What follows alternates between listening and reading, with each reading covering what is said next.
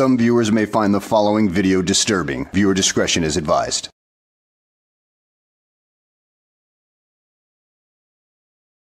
Well, hello, and welcome back to the channel, everybody.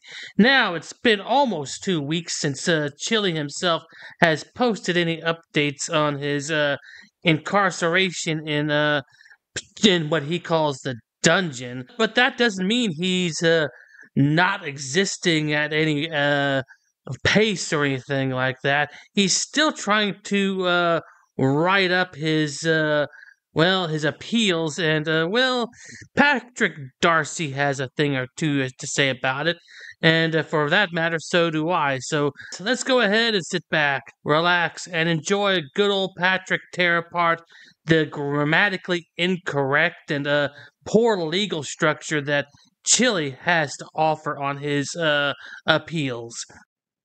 So Chillie gets the last word. You file your appeal, your opening brief. The people respond to it, and then you file what's called a reply brief, the last word. This is the reply brief, the last word, unless the appellate court asks for supplemental briefing. And I think that it doesn't do the job. So let's take a look. Yeah, I'm sure it does, Patrick. I mean, I can already spot right here at the top of this paper right here. One mistake. You don't ever put reply on anything that's a reply. I mean, I've written thousands of emails and hundreds of essays, and you don't ever put reply on there because it's just generally not necessary. They already know it's a freaking reply. I've entered the twilight zone, so now I'm in black and white. Here is the reply brief, and once again, it's not too impressive. You don't have to simply say you're replying to the respondent's answer to the appellant's opening brief. You just simply say appellant's reply. We continue with the ransom note style of formatting with capital words in the middle of sentences. Comes now. Like I said, I'm glad that they learned how to spell that correctly. Yeah, Chillie, I know we're going to be grammar Nazis with you, but it would behoove you to understand that the English language does have certain rules, so you might want to follow them. Otherwise, you're just going to look like an uneducated buffoon every time you try to write something. I mean, it's not exactly rocket science, dude. So, you might want to invest in some help, and I'll explain that later on. Because they have a tendency to create typos within their documents, which never impresses anyone. Jose de Castro, by and through his attorney of record. Who else? You don't need to say that. Hereby submits. Well, you're just submitting. You don't have to hereby anything. And then this would be in quotations, respondent's answer. And it's not respondent's answer to appellant's opening brief. You're replying to the respondent's answer. Think they would get that. This brief, capital B, doesn't need to be that way, is made and based. How about is based upon? You don't say made and. Already on file herein, the points and authorities, which sounds like a motion. Attached here too. Well, attached, what do you mean attached? You got to look for it. And any oral arguments, wrong, that's plural, adduced at the time of hearing. And then they left the word on out this matter. And they can delete that and on and just put a period there. Which needs a comma there. Anyway, arguments, First Amendment protections, whatever. In this case, you'll see the constant mistake of a quotation mark period. And the word clearly, I told you to avoid that. They also use a lot of sentence, I call them interrupters. In this case, we'll see a lot of that. Began filming a police interaction from 10 feet or more. The police interaction, police interaction. Comply with officer's demands to back up. Wrong, he didn't. He actually said no. Provocative, challenging speech throughout this brief. He doesn't exactly describe what that provocative and challenging speech is if he's seeking First Amendment protection for it. That's a mistake. I started rewriting everything here. The state never disputed Mr. Castro's constitutional right to film the police. That's another thing through this brief. They keep talking about the right to film. No one's contesting that. Why are you arguing it? Why is he arguing this point, Patrick? Well, there are two possible reasons here. Number one, he's just so fixated on that argument that he's got blinders on and doesn't realize that that was never the argument to begin with. Or two, he's just trying to placate his audience because his audience are nothing but a bunch of ignorant sheeple who buy into everything that he says, no matter how stupid it is. So either way, it still doesn't look good for either Chillie or his sycophants. Why are you wasting time? And then with my edits, you just eliminate the rest of this. What agreement are we talking about here? Castro somehow obstructed the officer. Really? What are you talking about? The state contends, not repeatedly, get rid of that Mr. DeCastro refused to back up as proof he obstructed the officer. See how I got rid of all that extra unnecessary words, including this? At trial, well, where else would it be? Officer Bork, you'd say Bork testified that he did not back up. Hilarious, because the way they've written this, he then refers to Bork. Now Bork was supposed to back up to his own commands. They make a colossal mistake in taking a pronoun and misapplying it and putting it in the wrong section. Chillie, do you understand the concept of proofreading? Going through your paper over and over again, reading every bit backwards and forwards, so that way you can catch any errors. And believe me, reading your paper backwards does catch errors along the way. And here's another little tip that you need to know, Chillie. Just don't trust yourself in reading your papers. Have other people proofread your papers. That way they can find and point out the mistakes in your own grammar. They'll find things that you missed, of course, because we can't find everything by ourselves. This is supposed to be outside the period quotations with the citation to the authority. Spoke generically about a 21-foot rule. Remember, that's subway, Jared. 21 subways is a 21-foot rule, comma.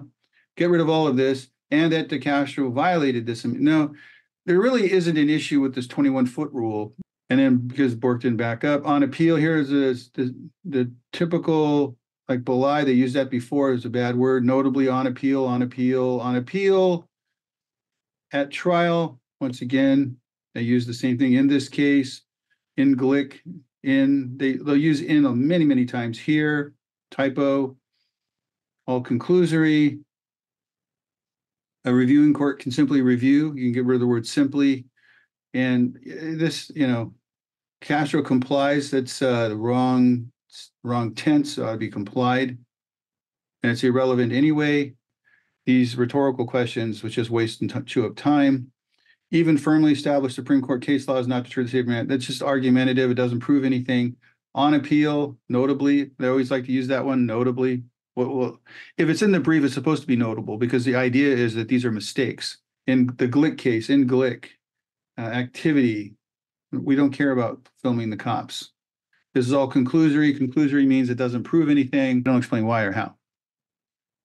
Uncontradicted federal law, good luck with that, because anyone who studies case law will notice that there's always contradictions. If there wasn't contradictions in case law, distinctions, whatnot, we wouldn't need appellate courts, now would we? This is land of the inn. In their appellate brief, in a footnote, actually in Fields, in Fields again, in essence, it's just ridiculous. All of this is irrelevant. Rodney King, why waste your time talking about it? Yeah, I wonder what Rodney King has to do with all this. I mean, two different cases, two different outcomes, two different scenarios. I mean, Chillie, you are not out there getting pounded on by the cops. Is that how you see yourself? A victim being taken down by the mean old cops? I mean, is that what you want to be seen as a martyr? I mean, yeah, we all know that you want to be seen as a martyr, but the truth is, you're nothing more than a grifter trying to get every dime he can out of his ignorant sheeple. I mean, that's all you are. That's all you ever will be. A martyr, you are definitely not. In a footnote, the state appears to take offense to Castro's reliance on the George Floyd. I don't know that you would take offense to any of that.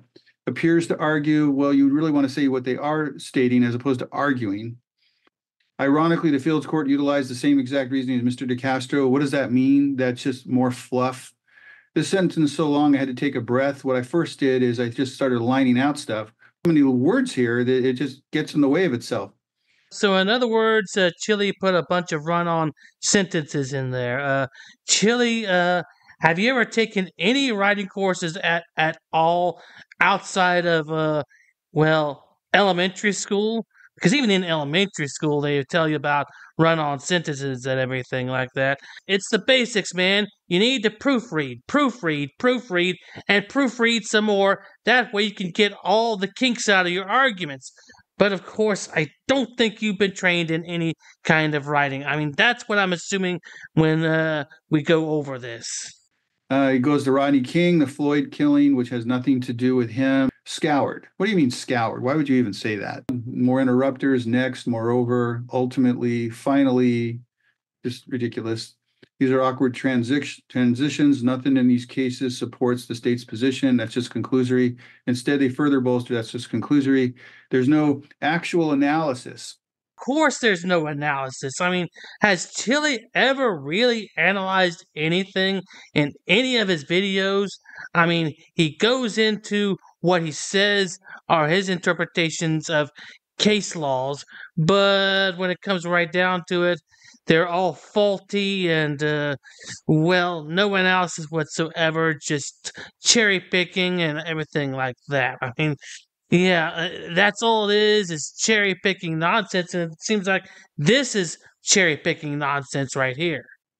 The state's reliance on the numerous cases cited in their brief either significantly assist, that's just conclusory, adds nothing, comically bad to write an appellate brief. However, in reality, another rhetorical question. Notably, once again, we saw that a few pages back. This is a mistake. Times, places, and manners. Remember, it's time, place, and manner. So they've got it plural when it's supposed to be singular. This was already repeated in a prior brief. This is the time to not keep repeating things. You want to keep bringing up new arguments. Rodney King again, provocative, challenging language. You're claiming First Amendment protection, but you're not stating what the language is so that the appellate court even knows what you're talking about. It's not the appellate court's duty to figure out what your arguments are and make them for you.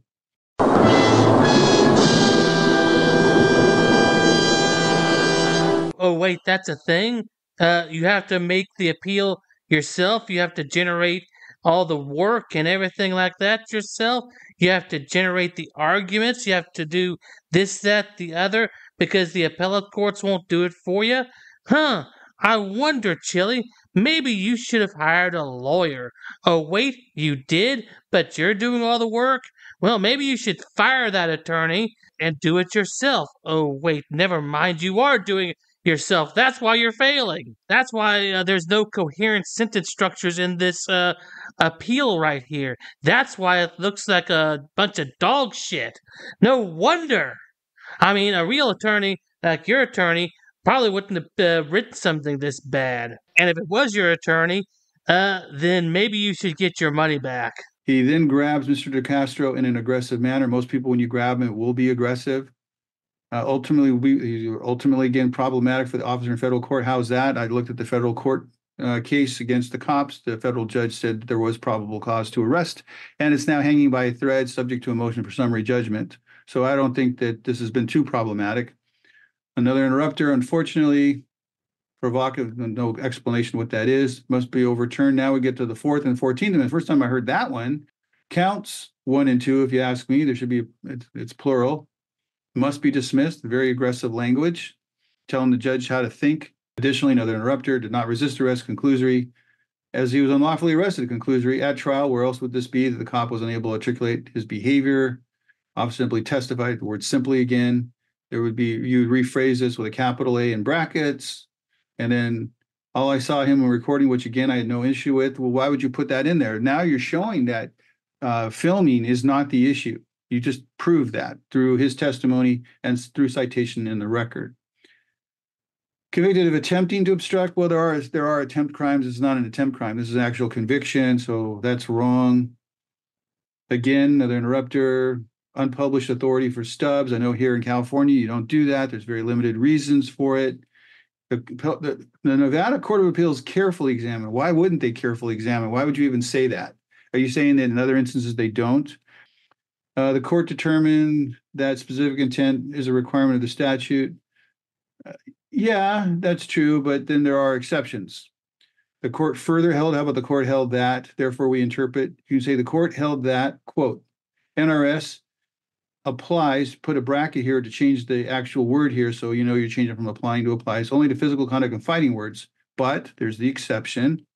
Blocking the path may amount to obstruction. True. So now you put in the exception that can get you in trouble. In other words, passive aggressive actions can still be considered physical conduct because, like the Wilson court said, we cannot write a law that addresses everything. That's true. Now they're in beginning this one, and he agrees that fleeing would be hindering obstruction. Why would you put that in there? It has no relevance. The Wilson court determined that NRS prohibits only physical, blah, blah, blah. But this is just restating what you just said. And so it doesn't help you. I'm looking for analysis. In Wilson, other starts with preposition in. The real issue. Oh, wow. I'm glad you found that for me, what the real issue is. The court explained, the court remanded. Enunciated. You don't need to do that. You just need to say things in simple terms. Mr. Castro was never seen physically attempting to obstruct the officer. What does that even mean? This is all speech area. This is all irrelevant, all conclusory. Never willfully resisted the police is all conclusory. Now they're unconstitutional. Another one starting with in. Denied state and federal constitutional rights. Still on this stuff. I just started rewriting this just to start cutting down the language. During the trial proceedings, you don't need to say that. Just wasted words. How about just saying the judge was biased against DeCastro? Very good opening sentence. It sets the tone. Now you got to explain why. But now they're saying it's because he was forced to empty his pockets and because she said she didn't want to be on a YouTube video. That was a rule that she enforced against everyone. And he gets it wrong here. He says defense counsel is also ordered to turn off his phone. Okay, fine. The judge could do that, but the judge said he was a court officer. Failure to demand that the prosecutor turn off her phone or surrender her cell phone to the marshal. I think that's capital M.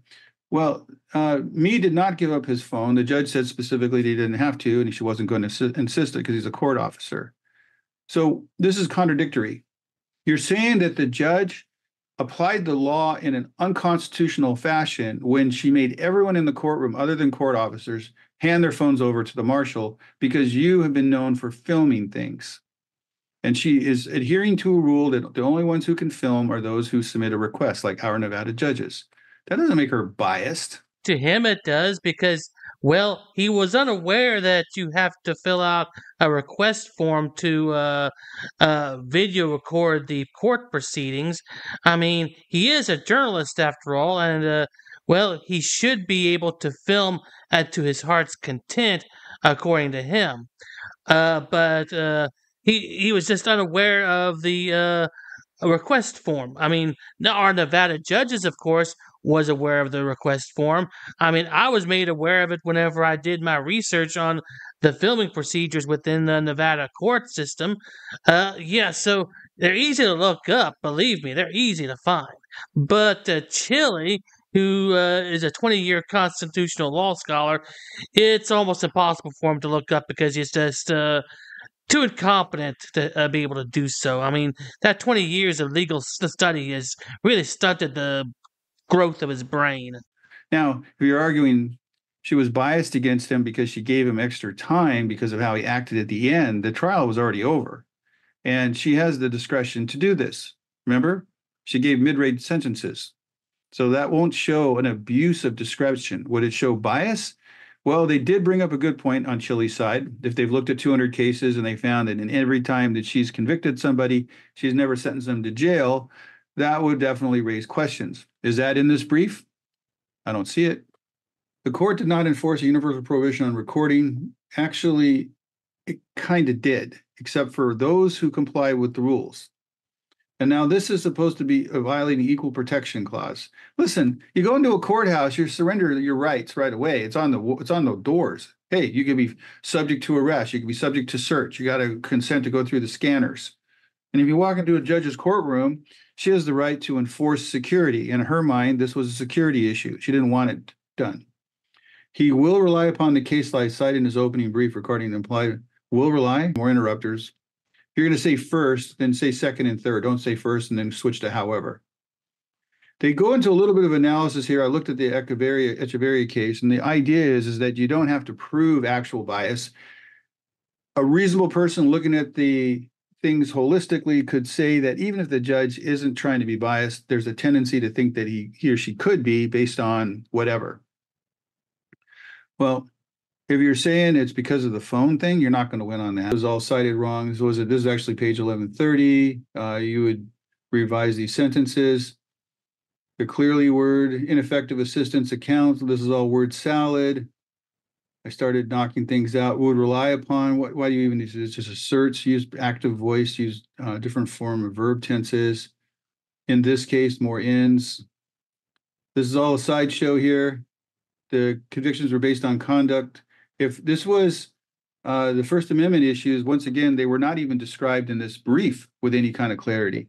So they're saying that me didn't describe them or brief them or use them to wipe out the charges, but I don't see them doing that here either. Kind of funny, right? Also, by claiming that she's biased, she also granted you trial continuances when you wanted them. And so, I don't really see anything better here. This is something that happens during trial. You don't get a perfect trial. You're supposed to get a fair trial. All conclusory. They finally bring up Wilson, but they don't really do much to discuss it. And then wherefore, you don't really need to say that. He respectfully, as opposed to disrespectfully, requests it. All right, so I'm back out of the land of Oz. There's nothing here that I see that's going to change anything. This was just a bunch of words all thrown on paper. It doesn't really do anything for me. It doesn't help move the needle. It's basically referencing the Floyd case, the Rodney King case.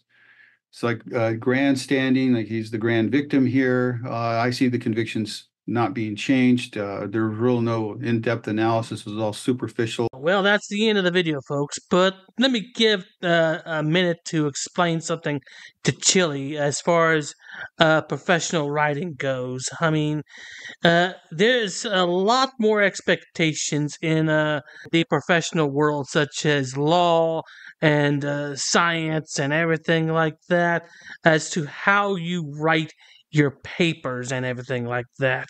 I mean, you just can't go the kindergarten route, write everything up, and expect it to pass the muster. You just can't do improper research and expect it to pass the smell test. No, that's not how it works in the professional world. All those things that they try to teach you in grammar school, middle school, high school, junior high, or whatever, all those aspects of proper English, run-on sentences, the proper use of commas, semicolons, colons, periods, everything like that, quotation marks, the different tones you can set with your writing, everything else that matters is all taught to you at a fundamental level in those early classes. And when you get into college, you are exposed to more of it. They'll help you along, they'll teach it to you again. But after a certain point, you have to get cheat sheets and everything like that if you're still a bit lost on it. I mean, most people, even in college, have a hard time writing until they get the rhythm going. I mean, you have to practice. And it is clear from your writings that, well, you have had no practice in any way, shape, or form, and nobody to critique you at all. I mean, if you had somebody going over your work, then maybe you would be a bit better of a writer, because that's one good thing to have, is somebody to check your work. That way, you know where your mistakes are. I mean, you can read your work all day and get a lot of it ironed out, but until somebody else reads your work, yeah, you might not be able to find anything else. They might be able to, but yeah, it's a vicious little cycle. You gotta continuously revise your work. You may not get it within the first 4 drafts of your paper, but eventually you'll get it nailed down. So you might want to think about investing in cheat sheets like these that you can get off of Amazon.com, or you could walk into a university bookstore and get a few of them. I mean, they're great aids. Even if you're a master writer, you can still benefit from looking at these from time to time and revising, constantly revising. But you know what? You're never going to learn, so why even bother wasting my breath? I mean, I can give these tips to everybody else, but you won't use them. So at any rate, guys, I hope you enjoyed the video. Thanks for watching, and I will see you on the next one. You don't want to go to jail. For what? You read this. Yeah. I don't have to listen to Read anything. it. Blah, blah, blah, blah, blah, blah, blah. I'm not listening. Gosh. I'm not. No, sexual oriented protection. Blah, blah, blah, blah, blah, blah, blah. Blah, blah, blah, blah, blah, blah, blah, blah. You suck. They think they know it all. What's the Third Amendment, punk? Tell me the Third Amendment and I'll leave. What's the Third Amendment? What's the Third Amendment and I'll f***ing leave right now. What's the Third Amendment? Tell me. What's the Third Amendment? Most definitely. Because you don't understand why I'm here with a camera doesn't mean I have to get out of here. Doesn't mean I have to leave. Doesn't mean I have to go. That sort of thing. Well, this is what we're going to do, Lieutenant. We're going to have to enforce the CT and have you leave the property. Per the postmaster, per the lead, per the person, the landlord of this facility. So with that said, I've got too many entities. I know. You gave me a warning to get off the property. I got off the property. I need your name and date of birth. No, sir. You're either going to provide or you're going to jail. I'm going to remain silent, sir. Okay. You want my name and date of birth? Put your hands right now. You chose poorly. Morning, Deputy Regan, St. Johns County Sheriff's Office. 2 reasons I'm stopping you. 1, Pine Island, the speed limit's 25. You were going 36. Okay. That's still 10 miles per hour over the posted speed limit. It's 25. No, it's not 25? So, I was going at 35. So that's 10 over. You just told me that you're going 10 over the posted speed limit. No, I didn't tell you that. Yes, you did. You said you're going 35, right? Yeah, but I said That's a 25. 35. No, ma'am. The whole thing's 25. Okay. The other issue is your license plate cover is illegal. You can't have a tinted license plate cover over your license plate.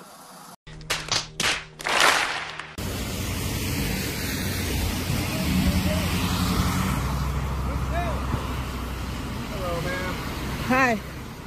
How are you? Okay, I'm doing good. Well, you're detained right now. You're not free to leave, okay? Why? I've been calling after you. You know you're not to be on campus. You No. need to put the phone down. She asked me to leave and I left. No, ma'am. So you are guys... now under arrest. You guys are arresting me for nothing. No. You know you've been arrested for this before. Dumbass! You dumbass! You're a dumbass! Such a dumbass! You're an ass!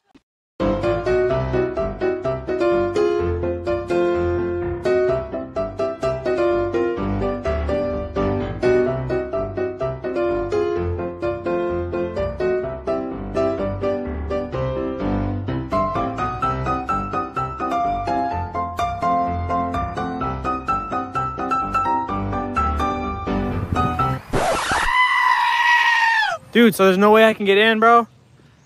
Come on, I'll put you on my YouTube. But shut up, Wesley! You got to put signs up, ma'am. If it's... Are you Glenn Serio? Who's that? You know why you're kicking me out? Because you don't want someone watching a movie in the courthouse.